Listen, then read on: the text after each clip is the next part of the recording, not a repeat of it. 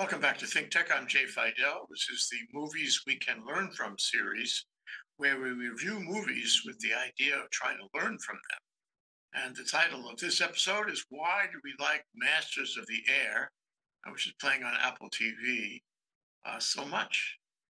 It's a great air war series. And for this discussion, we have, I'm not sure to say judge or captain. He's a retired judge, the chief judge of the Second Circuit, Shackley Raffetto. He's also a Navy Reserve captain. Welcome to the show, Shackley. Hi, Jay. Glad to be here. I thought of you while I watched this. It's really a fabulous series. And I wonder if you could sort of introduce the depth and scope of the series to us so we can find out what we can learn from it. I'd be happy to. I have some notes here I can refer to. Masters of the Air is one of the reasons I like it a lot is it's a true story. And it's based on a book written by a man named Donald Miller. I'm working my way through it right now. It's just chock full of all kinds of information and history and background. But basically it's about the strategic air campaign by the United States Army Air Force conducted from England against Germany during World War II. And that was conducted by what was called the 8th Air Force. There was a 15th Air Force, which was down in North Africa and later in Italy, which attacked from the south. But the 8th Air Force was located in England and East Anglia, which is in the northeast of London, and there were a whole bunch of bases there, and they were staffed by Americans who came from the United States. They flew over there in B-17s and also B-24s. Those were the first heavy bombers, I think, maybe almost any place, but certainly in America. The heavy bombers, the first one was the B-17, and then the B-24 came along, and they were long range. At the time they were developed, people thought that fighters would be obsolete because they thought bombers were so fast and they had so many guns. B-17s had 10 50 caliber machine guns on it. And the thinkers at the time thought that if they flew close enough, that any fighter who came close would get blown out of the air. Now that didn't work out in real life, and they go into that in the series. Now the series is 9 episodes. Where the 5th episode is on Friday, so I watched the first 4. Number 3 is the Regensburg raid, which I'll mention, which has got some great flying in it. I saw an interview with the people who made it, including Tom Hanks, and he really emphasizes authenticity, is the way he puts it.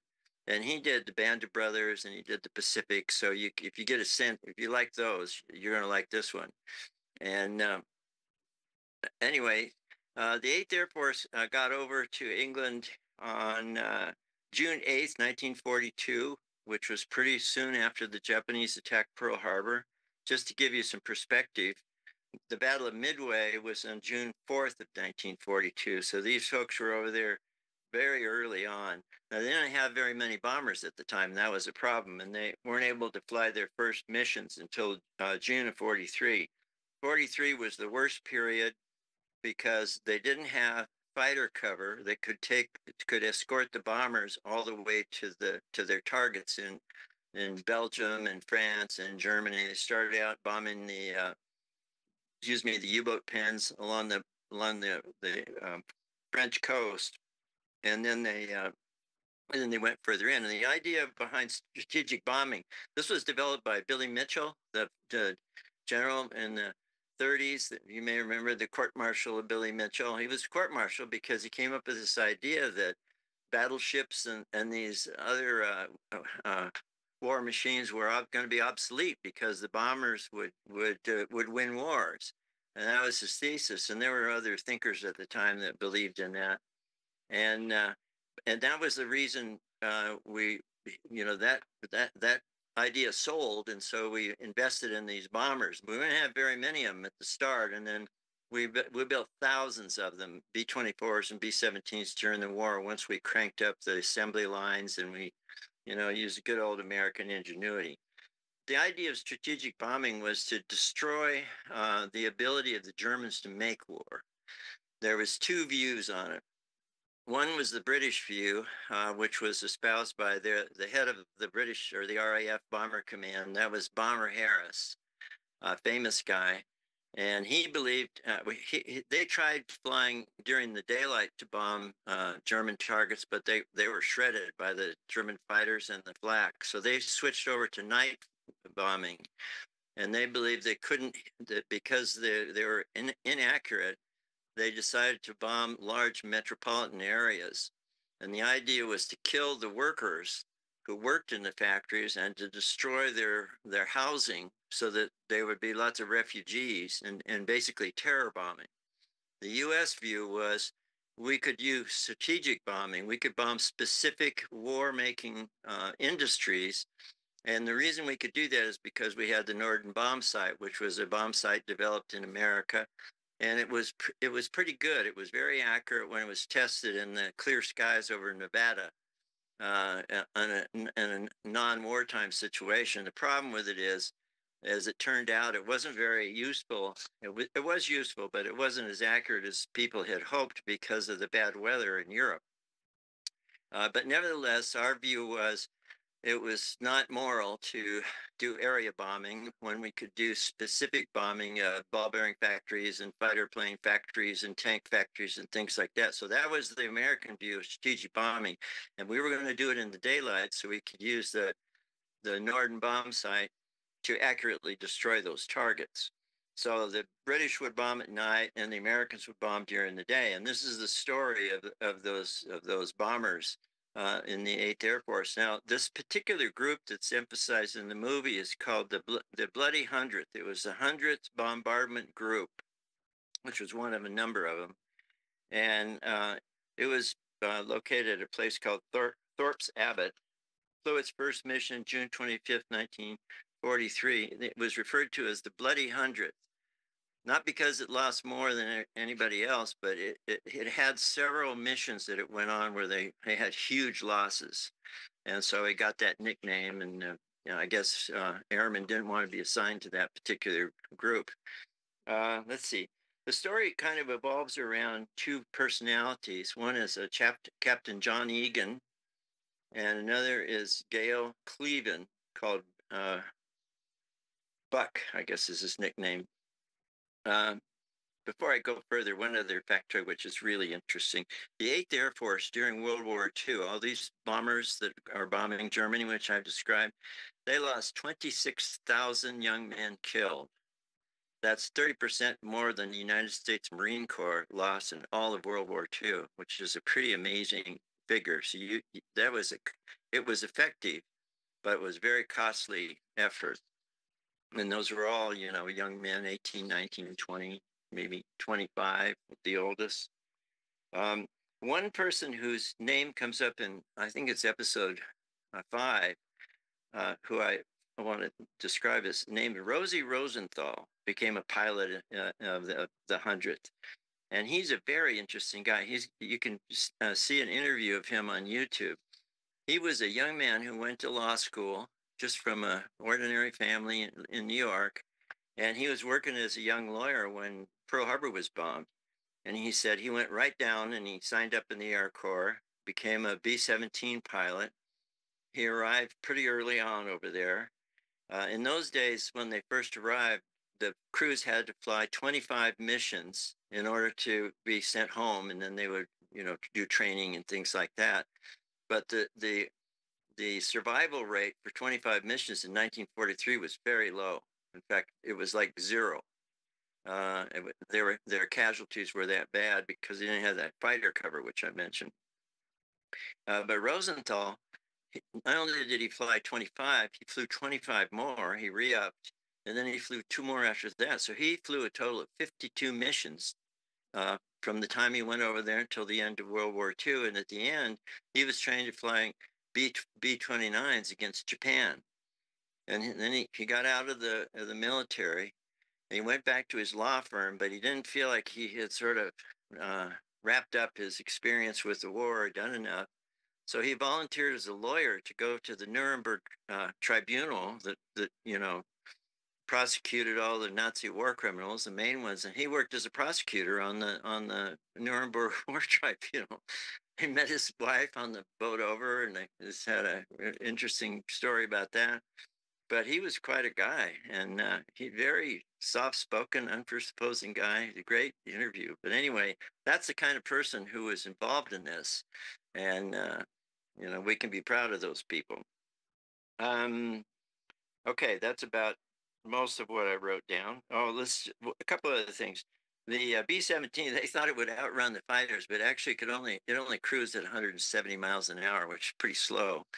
And in the beginning, the Spitfires would escort for a while, but they had to turn back. Then the P-47s could go a little further than P-38s. But finally, the Americans got the P-51 Mustangs, and those planes could fly all the way to Berlin with the bombers. And initially, they used them to protect the bombers, so they would stick with the bombers and fly over them back and forth. And then at about halfway through, Jimmy Doolittle of the Doolittle Raiders, the guy who bombed Tokyo, he was made the commander, and he changed the approach. He said, fighters are there to destroy the Luftwaffe because they wanted to destroy the German Air Force, the Luftwaffe, before D-Day, because they wanted air superiority. So he said, go ahead of the bombers and strafe the airfields, and when the fighters come up, destroy as many as you can, and when you're on your way back, do the same thing. And that worked. Although the bomber boys kind of felt like they were bait sometimes to bring the fighters up, but it worked. It destroyed most of the German Air Force. So on D-Day, there was like 2 German fighter planes that came across the beaches, and that was it. So all of that air power actually worked, although there are people who debate whether it was effective or not, but I don't see how you can conclude that it was not effective. It was super costly, but that's war, Any questions? One thing I noticed was that this was the first effort to actually attack the Germans in Germany, in Europe. It was long before D-Day. It was long before we had any force, into Europe, and it was the longest running game in the war because these guys kept on doing it for several years before the war was over. Yeah, one of the reasons Stalin was anxious for us to create a second front because he was losing millions of people on the Eastern Front, and we were able to demonstrate some effort through the use of the bomber force. The other thing that struck me is that these planes, the ones that did get back, and as you said, a lot of them never got back. And there were roughly 10 crew members for each plane, and they lost an enormous number of people because they lost an enormous number of crew members. And we hear stories about how some of them parachuted out, but a lot of them didn't parachute out. They went down with the aircraft, and they were killed. Here's a factoid on that. A group like the 100th bomb group had about 48 planes, depending upon the situation. During the war, they lost 229 planes. Do the math, 10 per plane. Yeah. And they would be hurt in all kinds of ways. I mean, I remember one scene where the gunner was in a pod that was breached by flak, and it was open to the air, and they were flying at 25,000 feet, and it's really cold at 25,000 feet. And he continued to shoot his gun, but he was sitting on a piece of steel, which got cold. And when he got back, he had frostbite in his rear, in his backside, because he was sitting on a piece of steel that was so cold. And there's so many ways you could be killed, so many ways you could be injured. And I don't know if we've ever seen a movie or a series like this where you saw the way they operated within the plane You saw the way they operated in the machine gun turrets. You saw them, being exposed to all that flak. I hadn't seen anything like that. I've seen a lot of war movies. We all have, but not like that. And Um, I thought. Go ahead. Tom Hanks said that he was asked, how many B-17s did you use in the movie? He said none. There are very few of them left in the world now. I think there are a few that go to air shows, but they built a couple of models that they said they could even taxi with, and then they built one for interiors that was large. He said they had to make it larger than the actual B-17 because it was so small in order to do the filming. And the other thing is, as you mentioned, it got very cold, and that's because the B-17s were not pressurized. And we don't even think about that today. Can you imagine flying in a Boeing 737 at 25,000 or 30,000 feet and the windows are open? That's basically what they were doing. In the beginning, they didn't have electrified suits, which they got later, but apparently they were not very reliable. So frostbite was a big issue, which I hadn't known before. Yeah, what fascinated me, well, with two things. One is that we thought these planes either came back whole or didn't come back. But in fact, a lot of them came back in pieces. Mhm. And you saw in this movie how the flak would tear away parts of the plane, and they would limp back with all the fuselage missing, and all these control surfaces essentially destroyed. And somehow they would get back. And when they landed, it was up to the ground crew to patch it back up and to make it airworthy again. But some of those shots of some of those planes with the skin torn off and pieces missing, that was new. And But Shackley, go ahead. they said you could take a screwdriver and punch it through the skin. Uh, but the B-17s had a reputation of being the most reliable, more reliable than the B-24s. I'm not sure what the truth was there, but the B-17s apparently were maybe over-engineered since they were the first four-engine bomber, but they took tremendous beating. There are pictures of them flying back with half the tail missing, big chunks out of the wing. It's amazing. But what struck me, and I begin with the notion that Tom Hanks is a major patriot. I've seen interviews of him, and he cares deeply about this and the greatest generation. And so for Spielberg, remember Spielberg and Schindler's List and so many other movies. The two of them are great patriots, and they've made other movies like this. And one I would like to review with you is Greyhound, which is the story of an American destroyer, captain of which was Tom Hanks again. Um, and um, this was a statement of the greatest generation. And these guys are trying to tell us something. They're trying to introduce us to the greatest generation. They're trying to let us see what the challenges were, the risks, and how these guys stood up in the face of lethal fire and lethal threats. And the Greyhound is another example of that. But in the case of Masters of the Sky, these guys, every time they went up, including that guy Rosenthal, they were not very likely to come back. The probabilities, the risks were way against them, and a lot of them died. And so you wondered why they did that. Why didn't they run kicking and screaming back home? Why didn't they try hard to get out of the service when they knew that it was so dangerous? And you have to, while you watch the series, you have to examine that. You have to look at what really motivated these guys to stay there and do it day after day after day, and see their buddies killed. And why was that? I mean, it's never answered except in the implication. But to me, they did it because of pure, unadulterated patriotism. They were working for the free world. They were working for the country. They were working for families back home. They were, in fact, and you see them as the greatest generation. You agree, Shackley? Yeah, Rosenthal says that straight out. He just says he joined because what was going on was wrong and it had to be stopped. And I mean, he didn't know about the Holocaust at the time, but he just felt that the aggression that was going on and the destruction and the harm to humans was unacceptable, and he was willing to go on. It stayed 52 missions. That's incredible. Took that risk. I mean, he's a dead man walking. The other thing I'll just mention that Miller brings out in his book is he said they would come back from these missions, and they would lose maybe 9 fortresses, 90 people, and they would go in, and they would not have any funerals.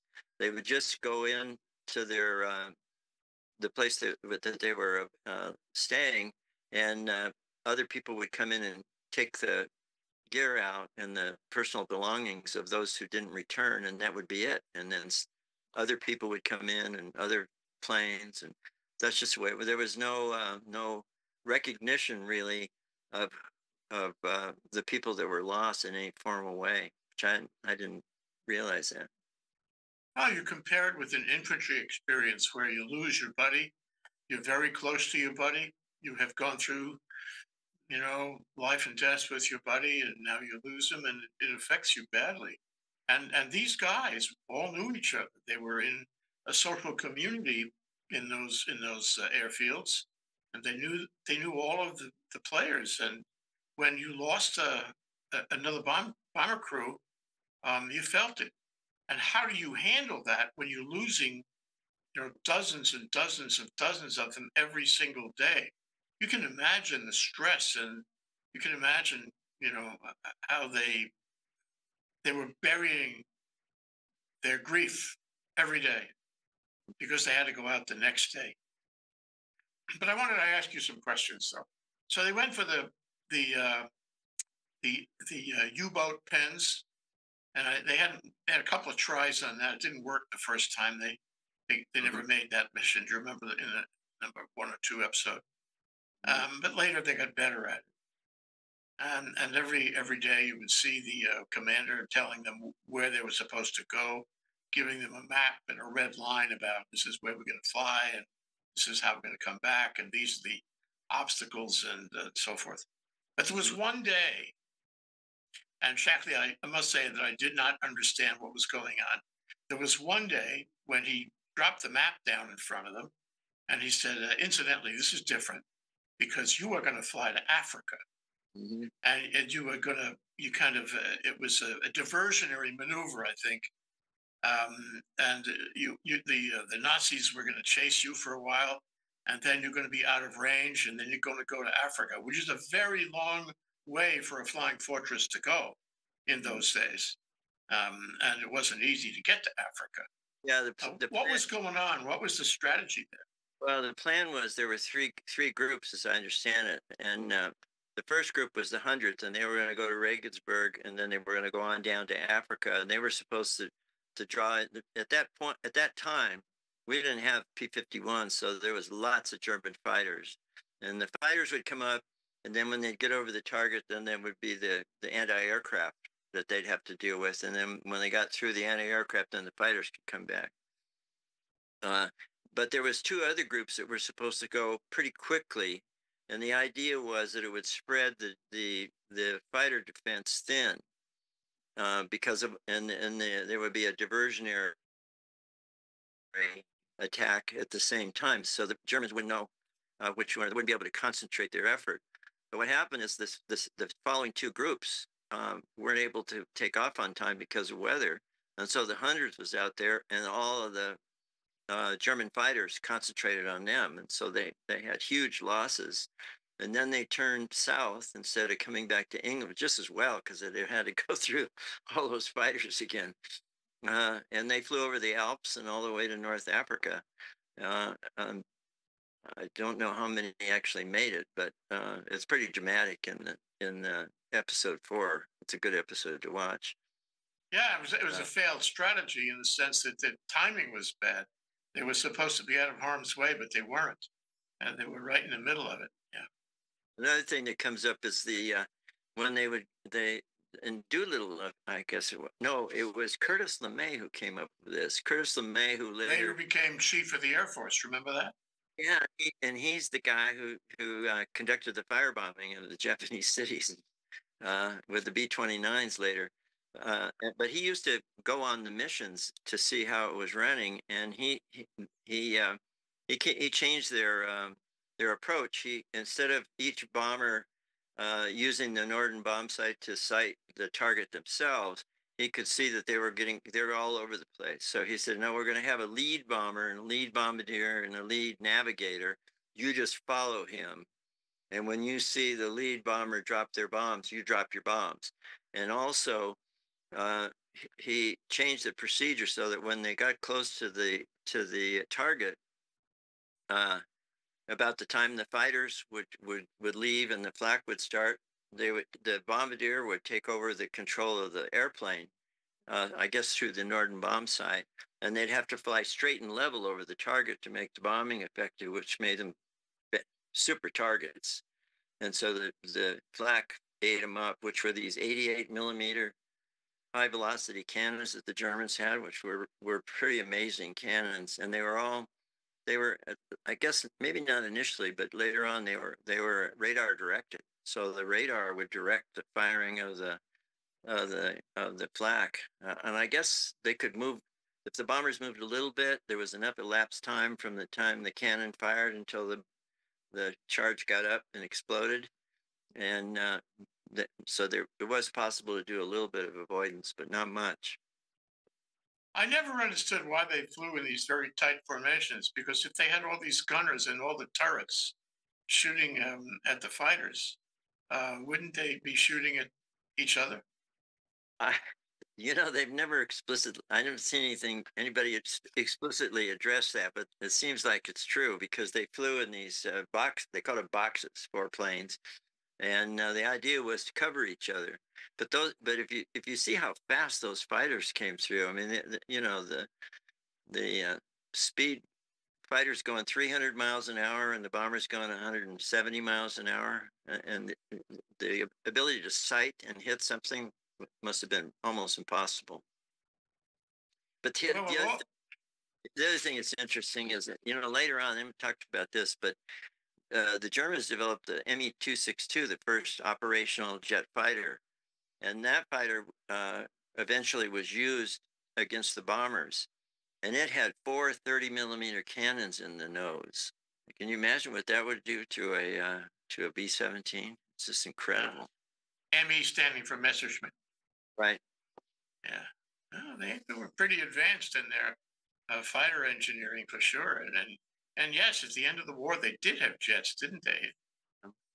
But that takes me to something I was going to ask you about. This was all as you said, um, we had to get our act together, and we had to get our assembly lines working. But the technology might have been over engineered in some ways, and other ways it was all kind of experimental. And wars tend to improve technology. We learn from the technology experiences we've had in the wars. And after the war, the U.S. had jet fighters. And after the war, the U.S. developed an Air Force, perhaps under Curtis LeMay. That was second to none. We understood air power. We understood air superiority. And we learned that here in this movie. But it struck me that a lot of the gear that they were using was so different than what we had today, and it was an engineering learning experience. The oxygen, the windows, the turrets, the machine guns, all of that was like less than perfected. The skin of the plane, as you said, you could put a screwdriver through it. It was like the Model A Ford, easy to repair, kept on going, but it was old technology. and and that's what we had here. And these guys were subjected to technology that would not necessarily protect them. They didn't have the kinds of things that our military aircraft have today. Not by far. They didn't have good radio communications. They didn't have systems. They didn't even have their communications between the members of the crew were not so good. The control of the aircraft was not so good. So I think the movie brings that out, doesn't it? And you get the feeling that there was a lot of technology that we didn't have then, and now we take for granted. Well, just a few years before this happened, airplanes were made out of fabric, and they had biplanes. I mean, that was only a few years before World War II started and B-17 came into existence. I mean, a metal-skinned aircraft was very new in the 1930s. I think the Spirit of St. Louis was metal skinned, but it was one of the very first. And so yeah, all these technologies are very new, and now we're going on to drones. That's the interesting thing is, instead of spending what $300 million on an F-35, I have a feeling that era is going to end pretty soon, and we're going to be using something else, and it's probably going to be drones of one sort or another. Yeah, and drones or missiles way cheaper, than fighter planes can take out an aircraft carrier. I've seen a number of YouTube videos on that exact point, and so we have to figure out how to deal with those drones and relatively inexpensive missiles, and we haven't quite done that yet. So it's changing under us. What's happening in the Middle East is teaching us so much about air superiority. It's different. In fact, ocean superiority.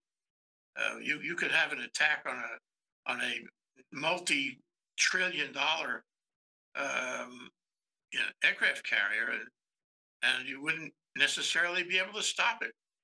Mhm. We do not rule the seas in the way we used to, especially with the Chinese, who have developed a navy that has more ships than we do. So it's that whole thing about you have to keep your eye on the ball. And I Mhm. really wonder, Shackley, maybe not in the course of the time span covered by Masters of the Sky, but during the war, there had to be somebody back home working on new technology and improving what did you say, the B-17, maybe into the B-24, maybe into the B-29. We were changing the technology. We were learning from every experience to make it better. Well, Isn't that why they had multiple models? yeah, well, the B-29 came along very shortly after that, and it had remotely controlled gun turrets. Somebody could sit inside and direct all the guns, all the 50 caliber guns at one time, and it was pressurized, so they didn't have to worry about the cold, and they could fly it. And a B-29 could fly over 30,000 feet. It wasn't effective at that height and over Japan apparently, but yeah, and I think that it was actually more expensive program or second to the atomic bomb program. It was a huge program because they knew that they needed that the B-17s and the B-24s weren't going to do it. That they would have to have the long range bombers at least in the beginning to defeat Japan. And although Curtis LeMay's idea was um, didn't need to drop the atomic bombs because at the end of the air war in Europe, he would bring all those bombers from Europe over to the Pacific and use them to bomb Japan. And he thought he could end the war that way, but would have been less destructive. I don't know. Well, I don't remember, but my sense of it is that the Japanese did not specialize in bombers. Um, they had fighter planes, but they didn't necessarily have bombers. So The we would probably had an advantage over them. Yeah, the Japanese and the Germans and the Russians never developed strategic bombers. The British and the Americans did, and the British built pretty good ones. What do they call it? I forgot the name of it, but it had 4 Spitfire engines in it, so and it carried a lot of bombs. It was very very effective. So the whole thing here is, aside from the fact that it's a statement of patriotism, the special patriotism of the greatest generation, which touched me deeply. and I'm sure which Spielberg and Tom Hanks had in mind. Aside from that, technology wins wars, and you have to be quick. You have to learn from every technology and make it better. And air superiority, which certainly has changed from those days till now, is still in place, but the equipment in the air is different. Um, I'm not sure how I feel about the Navy and the oceans. There's probably a lot of changes in technology there too, and Oh, we should explore that with the Greyhound movie. But okay. all in all, what do you take away from this? What do you take away from this series? Why was it so good for you? Oh, well, I forget.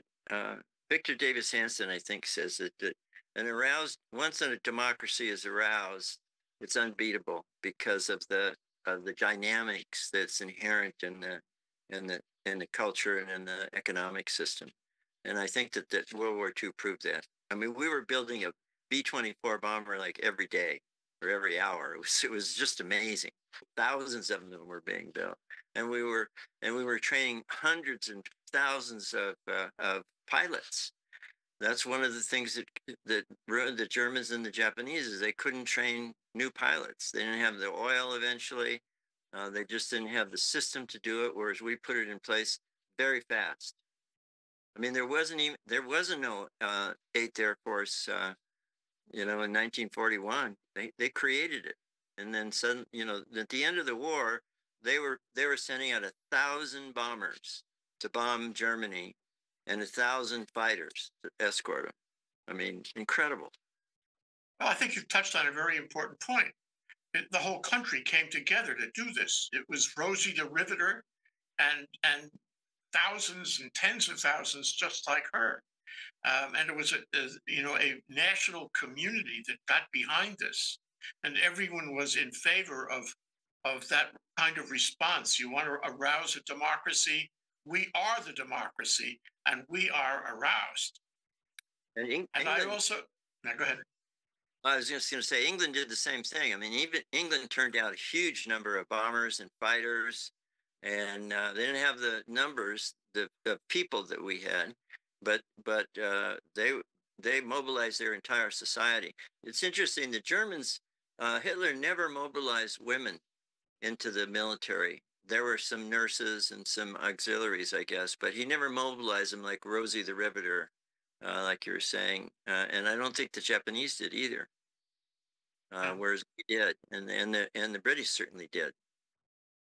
yeah, that was it. That was different. It was different, and as levels of misogyny come to mind, cultural misogyny, if you will. The other thing is, this movie does, of course, show you how they lived. In one of the reviews I saw of the movies, it made clear that slogging in the mud was not nearly as good as being a pilot, a bomber pilot. Chances of survival were actually better in the infantry, but Yeah, your quality of life wasn't so good. These yeah, guys went to the O Club, like, every night.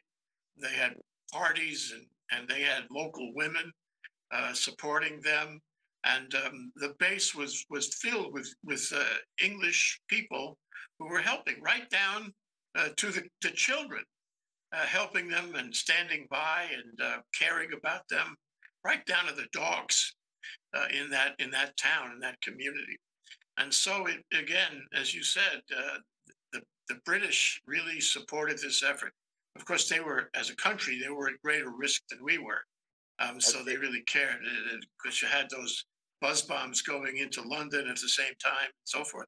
I'll tell you, But go ahead. I'll tell you a funny story about the relationship between the British and the Americans during the war. My former father-in-law was a British Army officer. He was in signals, and he landed on D-Day +3, and then was with the British Army all the way through into Germany. And he said the only time he was really scared was a drunken GI stuck a 45 pistol in his face and wanted something from him. I said, oh, oh, really? Well, yeah, they did cover that point in one scene I recall.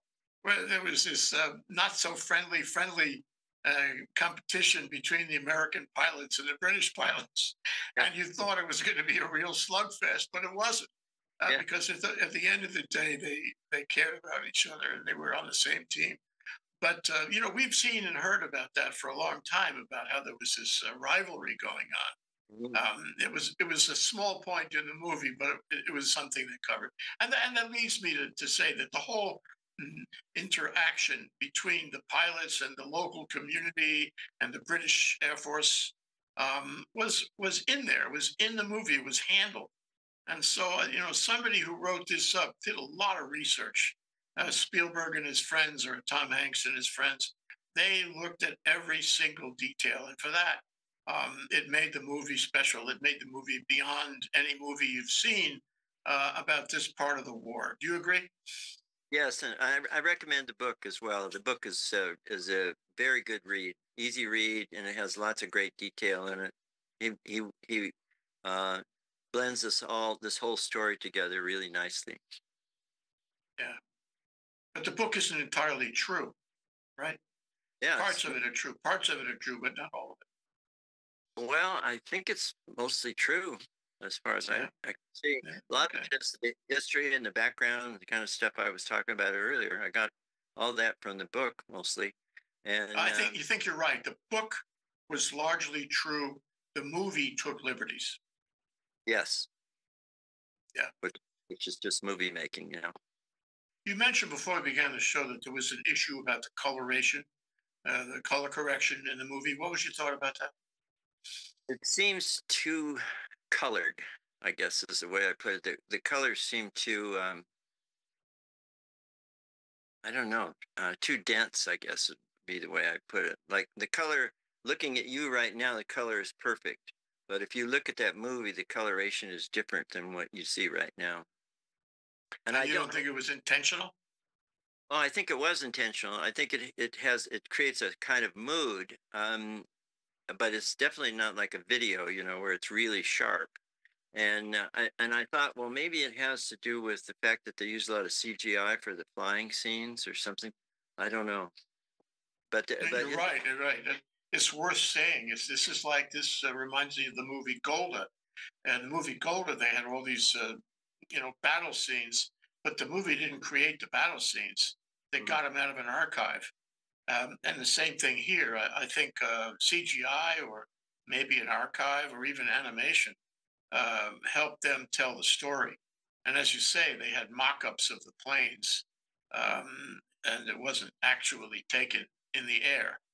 Well, if you Um, look at the Pacific or Band of Brothers, it's a different coloration.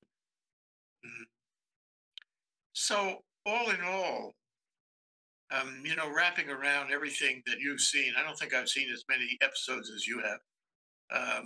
What rating would you give this? Is against your own knowledge of the subject, your own experience in the service, and ultimately, you know, um, your historical impressions and movie making. Well, What would you give this on a scale of 1 to 10? I give it a 10. I don't think you could do it much better. Um, you know, my thing about the color is just kind of nitpicking. The story itself, I think, is real, and they've done a great job of creating the mood and picking up, you know, what it must have been like to do that. Um, and that's important. I think if you like this, it would be worth watching 12 O'Clock High with Gregory Peck, which is a version of this, which used real B-17s because it was long ago. And Jimmy Stewart. Wasn't Jimmy Stewart in the Air Force? I think he was. He was a And he general in the Air Force. Yeah, he flew 25 missions in B-24s in World War II. well, and he made movies about it later, and that was before real planes also. Yeah. And I'll tell you my reaction, and I'll tell you why. I would also give it a 10 or better. But why? It's purely political for me. What I mean is, we talk about how the youngest generation, that are now coming to voting age and so forth, and will control the ballot box in the years to come. That they don't know about civics, and perhaps more importantly, they don't know about American history. It Mm-hmm. isn't taught, and they haven't read the books we talk about. They haven't seen the movies we talk about. They haven't ideated over the guys who were in the greatest generation, who were there flying in the masters of the sky, or the Navy, or the infantry. They weren't there. They don't understand. They don't understand that the government is an extension of us. We are the government. We are the military, and the military and the government is us. It's all together. And I think the average education around the country doesn't allow for that. It doesn't. It doesn't investigate that. So anybody who makes a movie like this, especially a very watchable, uh, thrilling, dramatic movie, and also factual, um, is doing a great service to the country and that generation by making people aware of what it was like then, and I felt a sense of patriotism throughout the whole movie. That's what I loved about it, and I want everyone to know. Absolutely, I totally agree. The it's an excellent movie, and it just brings back to you how horrible war is. I mean, the millions of people. How many people died in World War II? 50 million, 60 million. Incredible. And the thing is, it reminds me that there has to be deterrence, or this sort of thing just gets repeated, and it's been repeated in other places in the world a number of times since this time, and we don't seem to. Perhaps by seeing movies like this, we'll remember that and we'll think about it. Yeah, but the flip side, just to touch on it, is that um, these guys, among other motivations, were motivated by the atrocities. They didn't know about the camps, I agree, but they knew the Nazis were doing atrocities, Yeah. and they knew there was a good side and a bad side to this war, and they were on the good side, and that motivated them to deal with the problem. And so the other side of it, and then we could spend another show doing an examination of this, is that although war is terrible, sometimes it's necessary. And every one of those guys in those airplanes were committed because Mm. they felt it was necessary to achieve the right goal. And it's hard to deal with, especially now with what's going on in the Middle East. But I think you could make a case for the fact that when a nation state goes rogue, there may be no other way to stop. Yeah, well, I feel the same way about Russia attacking Ukraine. I mean, what's the difference between that and Hitler going into the Sudetenland and Czechoslovakia and that that history? Amen. I totally agree. Well, thank you, Shackley. Captain Judge Shackley Raffetto, joining us for a discussion of this great series on Netflix. Thank you so much, Shackley. Take care, Jay. I'll talk to Take you care. soon. Bye. Aloha.